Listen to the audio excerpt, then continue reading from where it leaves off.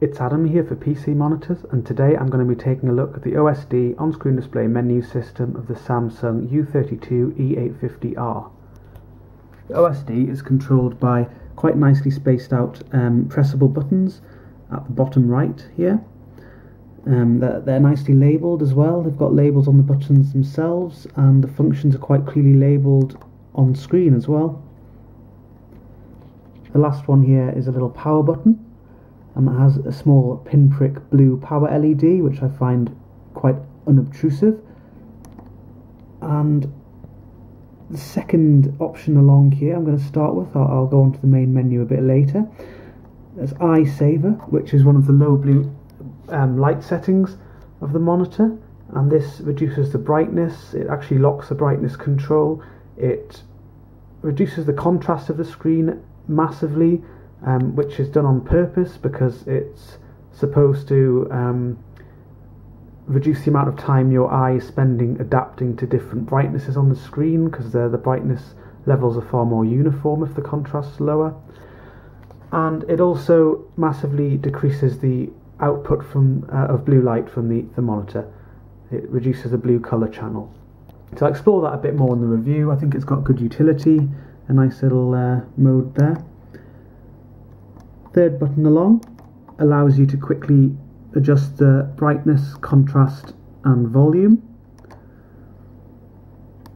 The fourth button along allows you to select a source used by the monitor manually, and there's a picture-in-picture / picture-by-picture setting, which I'll come on to in the main menu.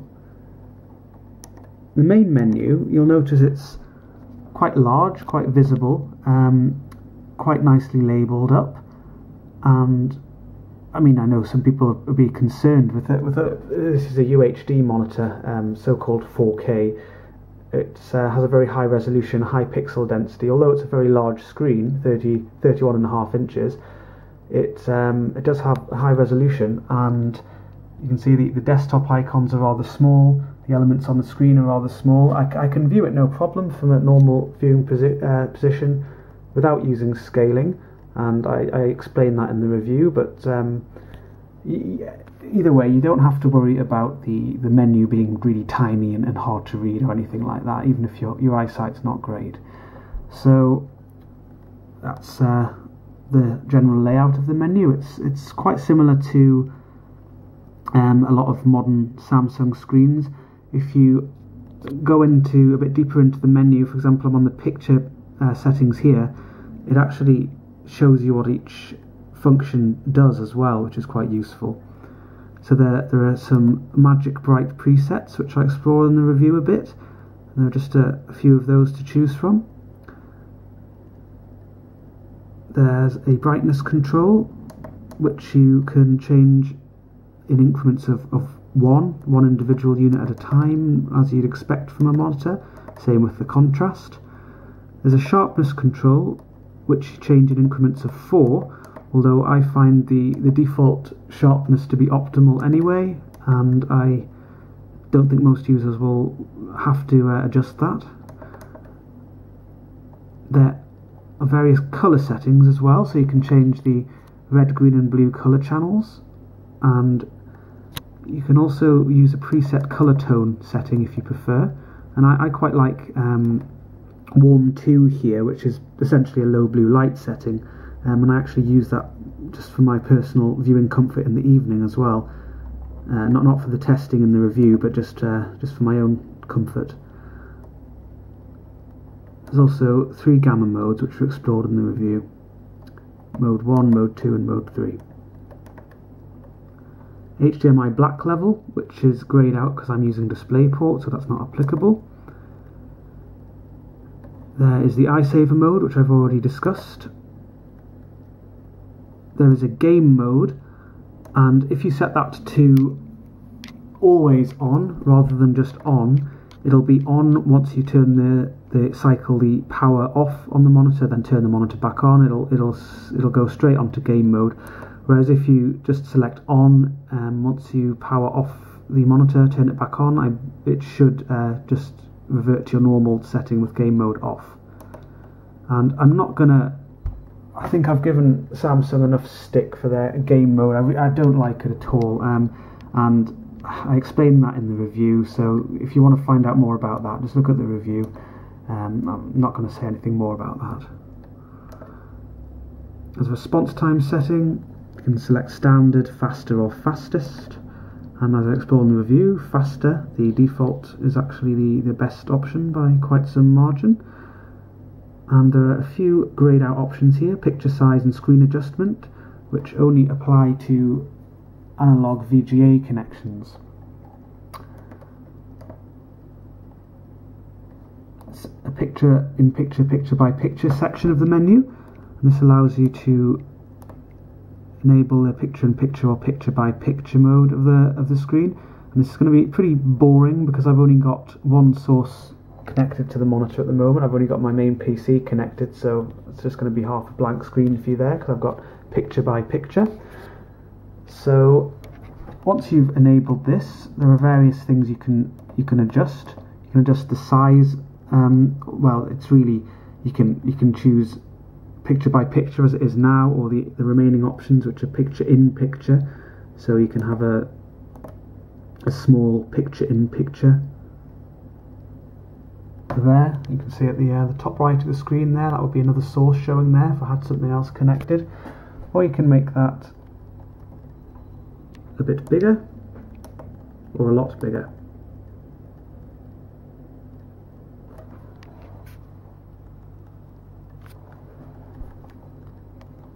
You can also change the position, so you can have it in the top left, top right, bottom left or bottom right. And you can control the sound source used. And as I say, it explains everything here as you go through the menu itself, so if my explanations aren't very clear here, it doesn't really matter. The screen tells you everything you need to know.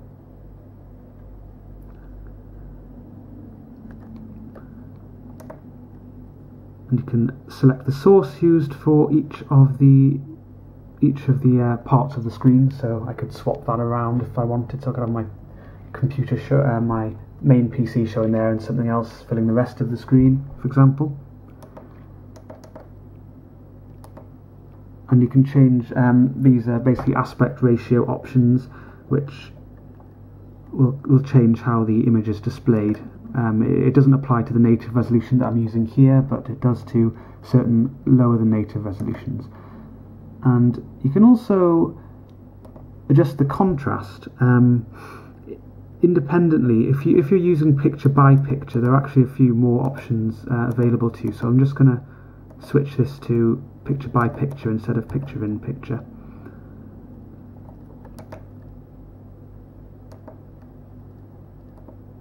You can see the source menu is quite nicely laid out as well. I don't think I showed you that before, and that makes it quite obvious what it's doing. So you know, the left side of the screen has the display port, and the right side will have HDMI. Or I can jiggle that about if I want. And you can also independently set the contrast when you're using picture by picture. So the default 75, or you can change that, and you can change that for each individual source, which is, could be quite useful depending on the sources you're using. Next, there's on-screen display, and that allows you to enable or disable a transparency effect that's used for the OSD. It's quite a subtle little transparency effect, but you can, and it's not very obvious with the desktop background I'm using at the moment. You can just see through it a little bit there, or you can disable it so it doesn't do that. You can change the language of the OSD. There are various different options there. I'll try not to select a language which I don't understand. I have done that before, and it's a little bit annoying. And you can change the display time, so as it says there, it's basically how long the menu window will remain on the screen when it's not in use. So I've got that set to 200 seconds just for the purposes of this video. I believe the default's 20 seconds, which is quite decent, or if you're quick with your OSD and you want it to just disappear quite quickly after your last button press, you could set that to 5 seconds or 10 seconds as well. Next, there's system, and that has various options on it. The first one here, which is probably of quite quite some interest to most people who are considering this monitor is the FreeSync functionality. So there are actually three options here. You can disable FreeSync, or it will be greyed out if you're using a GPU that doesn't support FreeSync or a port that doesn't support it, so it'll be set to off anyway. There are two different engine types used here, standard engine and ultimate engine. I know that sounds very exotic, but all it actually is, the standard engine just gives you a fairly restricted FreeSync operating range between 50 Hz and 60 Hz, whereas the ultimate engine will reduce the floor of the FreeSync operation to 40 Hz, so you get nice, fairly sort of smooth, stutter-free, tear-free, whatever, between 40 frames a second and 60 frames a second. I've tested both of these, and I haven't found any disadvantage at all to using Ultimate Engine over Standard Engine, so I think Samsung have probably just done this because it kind of sounds cool and it's just possibly a bit of a selling point. People know about this, so I'll just stick to Ultimate Engine if you're using FreeSync. There's a smart eco-saving setting, and all that does is just essentially reduces the brightness to a fairly low preset value when you turn that on. That's all that does.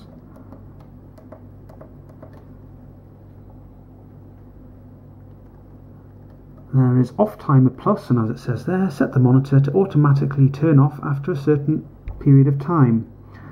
And this could get quite annoying, or it could be of some utility if you like your monitor to turn itself off. So if I enable this, on some screens from Samsung this is actually enabled by default. I can't remember if it is on this one or not, so you might want to turn this off, or check that it is off as well, if you don't want it to, a little message to pop up. So after a certain amount of time, between 1 hour and 23 hours, the screen will basically just say, oh look, I'm going to turn off if you don't press a button on my OSD system. So if you don't press that button, it'll assume you're not using the monitor and it should just turn itself off. So it's not really a very elegant solution compared to some monitors which have a sort of proximity sensor or anything like that. But it's an alternative way of achieving that kind of thing. So before I forget, I'm going to turn this off because I don't want that kind of thing bugging me. There's also an eco timer. I believe that reduces the brightness of the screen rather than turning it off after a set amount of time. Or I might be mistaken, that could actually, what that might do is once the monitor's in standby it for a certain amount of time, it'll just turn the monitor off. Well, it'll turn it off as if you've pressed the power button to turn it off. So as you can see from my lack of knowledge of these eco features, they're not really something I'm particularly interested in. When I'm not using the monitor, I'm good. I just turn it off myself, so I don't really rely on these features so much. But they're there if you want to use them.